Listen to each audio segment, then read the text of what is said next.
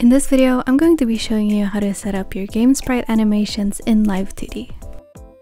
In our previous video, I showed you how to set up your model parameters, so I'm going to be assuming that all of that is already completed for this video.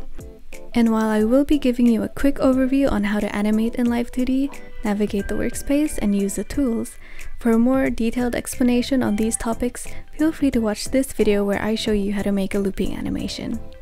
So let's get started. So the first thing that we're going to do is we're going to create our source file. So click File, New, and Animation. Depending on what you're going to use this model for, either click SDK for Unity or SDK. Just check which one's compatible for the software that you're planning on using.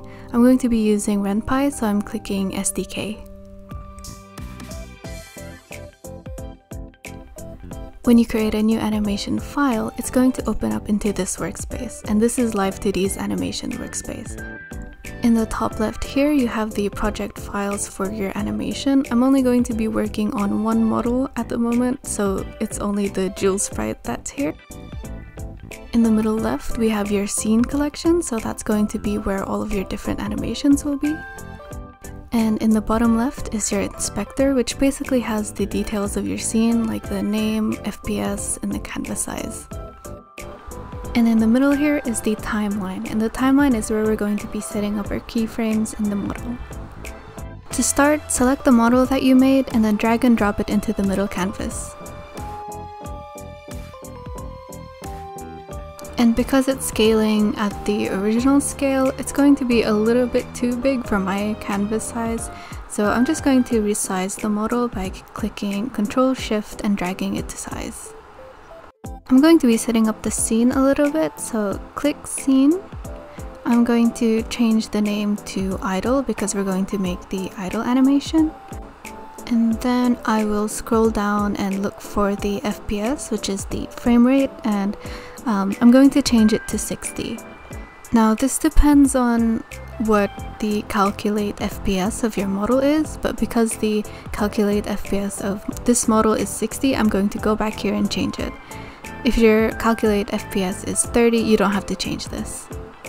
And then I'll extend the duration of this animation to about 6 seconds. You can make the duration of your idle animation longer or shorter, obviously, but I'm going to set mine to 6 seconds just so that I can loop the breathing easier. I'm going to extend the visibility of the model so that it's 6 seconds as well, and then I'm going to drop down the Live2D parameters so I can see what I'm working on. For the idle animation, my main actions are going to be the breathing and the blinking, and then my secondary actions can be the hair swaying or the body and the head moving a little bit, but I'm going to start with the breathing. Scroll down to find the breath parameter, and what we're going to do is we're going to create keyframes in order to simulate breathing.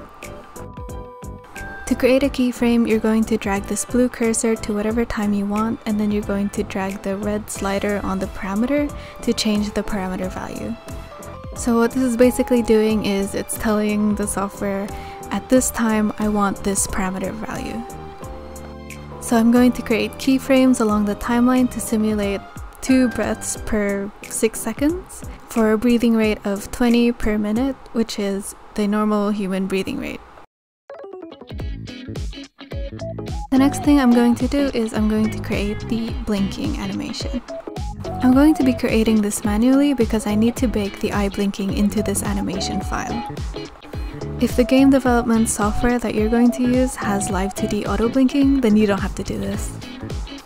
Everyone has their own method of animating blinking, but what I like to do is I like to set 4 keyframes equally spaced, and then the keyframes are going to be open, closed, closed, open.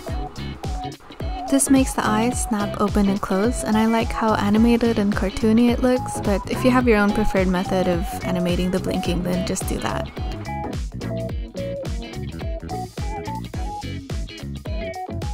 So baking physics is something that I really like to do to make the animation process a little bit simpler.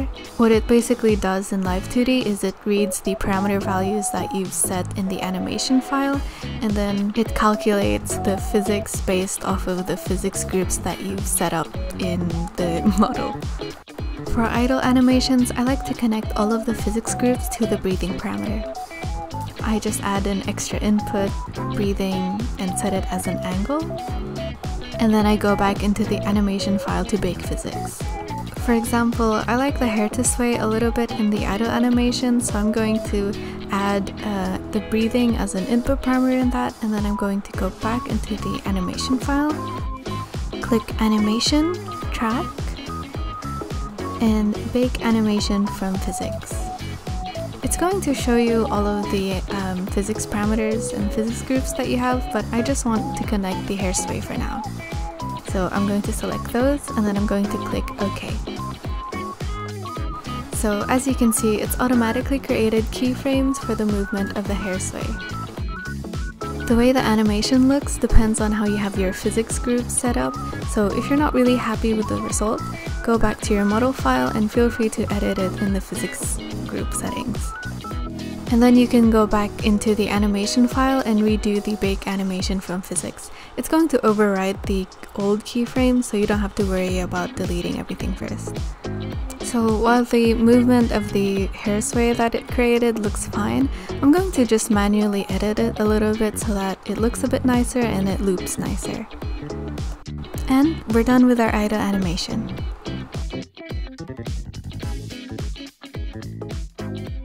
To create a new scene, you simply have to click one of these two buttons. The one on the left creates a brand new scene from scratch, and the one on the right duplicates the scene that we've just created. I want to create an idle animation where she's talking, so I'm going to duplicate the idle animation and name this idle talk. The visual novel that I'm creating this game sprite for doesn't have any voice lines, so I don't have to worry about lip sync. But if you do have voice lines where you want to match the movement of the mouth to the audio, some softwares have auto lip sync, so you can just connect the audio file to the model and it'll automatically do that. Or you can input your audio file in as a .wav file, because Live2D only accepts .wav, and you can just match the mouth movement manually. For this talking animation, I don't really have anything to match, so I'm just going to create a bunch of random mouth movements. An easy way to create like quick and snappy movements is to have the scene playing while you're adjusting the parameters. So I've just scrolled down to look for the mouth form and mouth open parameters, and then while the scene is playing, I'm just going to move it randomly. And I think it looks pretty nice for a generic talking animation.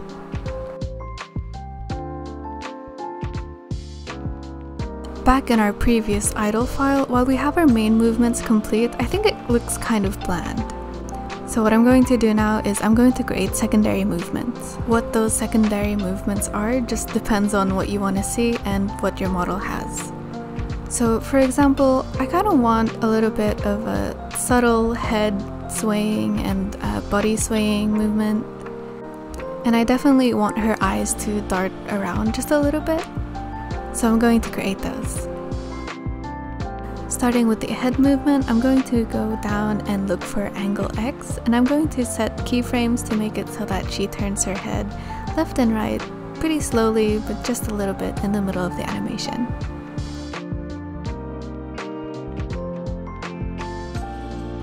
And then I'm going to do the exact same thing but for her body movement.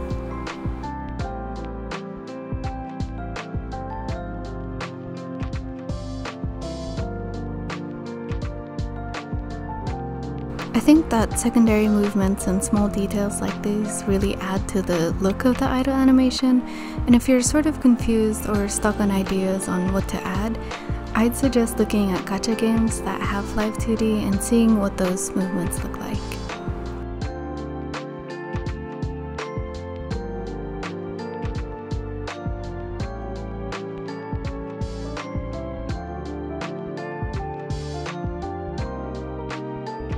And I want the eyes to dart around a little bit, so I'm going to look for eyeball X, and I'm just going to make her look to the left and right at certain moments. A fun tip for animating eye movements, if you look at your own eye movements in a mirror or in a video, you'll see that the movements are very fast and very sharp unless you're tracking something. So I like to keep the keyframes for these very close together.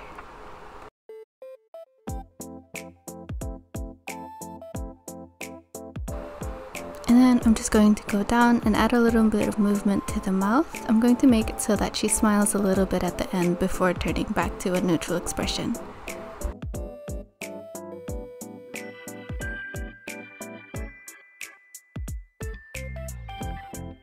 And now that I'm done with the secondary actions, I'm going to make sure that it loops nicely. To do this, make sure that the parameter values on your very last frame match the parameter values of your first frame. So for example, if the value of eyeball X on your first frame is 0, you want it to be 0 at the very end. To export it, you're going to go to File, Export for Runtime, and select Export Motion File. To export every single scene, click Output All Scenes. If you only want to export one scene, for example, you change something about idle talk, click Export Selected Scene. Because this is going to be my initial set of motion data, I'm going to select Output All Scenes. And then I'm going to check the option that says Bake Lip Sync and Eye Blink to Motion. If you want to be able to use the auto lip sync or auto eye blink functionality in your software, make sure to leave this unchecked. These are the files that we just exported, and all of these are going to be our runtime files, which means that these are the files that we're going to be using in the game development software. You should have the folder with the texture sheet, the MOC3 file, your Model 3 file, your physics file, and all of the motion files that you just created. As you can see, we have the idle and idle talk as two separate motion files. Now let's see what this looks like in an actual game. This is what her idle talking animation looks like. And this is what her idle animation looks like.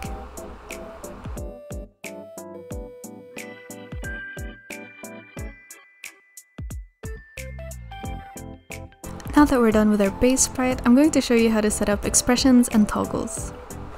In Live2D, there are two ways to create expressions, toggles, or differences in your game sprite. You can either create an expression file, which is a .exp3.json file, or you can create a new animation that's going to be exported as a .motion3 JSON file. Expressions can be layered on top of animation files and apply to all of them, while animations are their own individual sequences. How you want to use this functionality is up to you, but what I like to do is I like to set up hair differences or outfit differences or weapon differences as expression files, while having her emotions as a separate animation file. So for example, if she's pouting, I'm going to just create a new animation file for that. So for example, for this animation, I want her to look shocked and a little bit surprised. Her mouth is open, her eyebrows are down, and I have this little cute emoticon buzzing in and out. And that's going to be an animation file. For expression files, you want to have an individual parameter that you can toggle on and off. I'm going to create a new parameter and I'm going to call it darkened hair. And this is just going to be a toggle for her having darker hair. You can create different parameters for different costumes, but I don't have any other different costumes for her that I can show you, so I'm just going to have it be a hair change for now. And now that I'm done making this parameter, I'm just going to export it as a new file. Open your model into the Live2D Cubism viewer, which should have been downloaded along with the Cubism editor. Select File, Add, and Expression. And I'm just going to name it Darker Hair.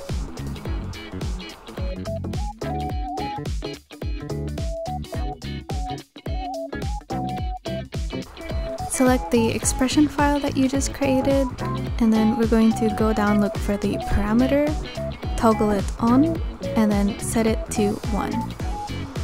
Control S to save, and it's going to automatically export the .exp3 file.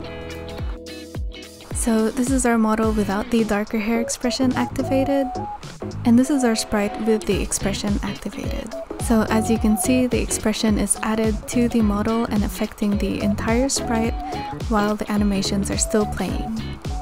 Live2D is not just good for animation, but it also has a bunch of built-in functionality that are pretty useful when you're making a game. So as an example for the things that we've just learned, if we have a character and I want her to be animated and I also want her to have two different outfits, instead of having to create frame-by-frame animations for each of those different outfits, all I have to do is set up an expression toggle for the two different outfits and then create the idle animation, expression animations, and talking animation, and then in the game development software, whenever I want her to have the other outfit, I can just toggle it on and off. There are other more useful things that you can do in Live2D, but it honestly depends on what software you're using, so I can't really go into depth, but I hope you try it, and I hope that you can find something that's useful or fun to do, and thank you for watching! この番組はご覧のスポンサーの提供でお送りしました。